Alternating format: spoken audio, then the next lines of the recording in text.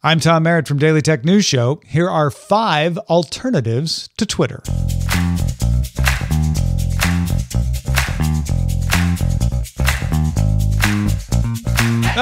Twitter. If you're a regular Twitter user, you probably know the platform's been on a bit of a roller coaster lately. Maybe you're even thinking of trying out an alternative platform. But which one do you pick?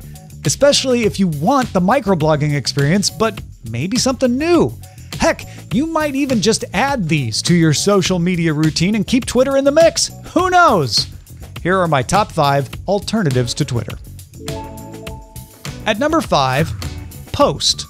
Post launched in late 2022. It's a platform designed with journalists in mind. And the only thing journalists like more than talking about journalism is getting you to pay for their journalism. To that end, Post enables micropayments in the form of points that you can spend to read long-form stories. Users can comment and share stories with fellow Post users, but reading the originating story is going to cost you some points. That way you're supporting the journalism. And you get 50 free points when you sign up.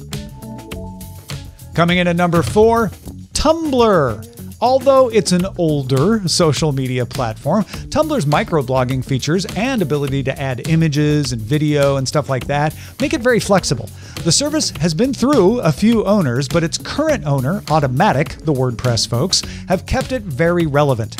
Tumblr is free to use, but if you want to avoid ads, you can pay $5 a month or $40 a year. Up to number 3, Substack Notes. Notes is a Twitter-like feature of the Substack newsletter platform. When you publish a note, it appears on your Substack profile page under a new section called Notes. And like Twitter, you can mention other Substack users by using the @ symbol followed by their name. You can see notes without subscribing to the poster's newsletter too. Sliding in at number 2, Blue Sky. Blue Sky is a microblogging service based on a decentralized protocol called AT.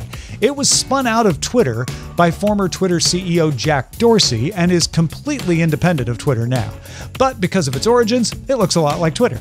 Currently, the service is in invite-only beta. You can sign up for the waitlist at the website, and existing users get an invite to send to their friends once every 2 weeks. At number 1, Mastodon.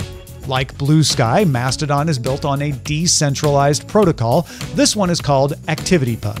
Each individual server and community is called an instance, with all the interconnected instances making up the Fediverse. To join Mastodon, you just need to pick an instance and join it. It really doesn't matter which one you join. You'll still be able to interact with all the other folks on all the other instances. And if you change your mind, you can move your account between instances.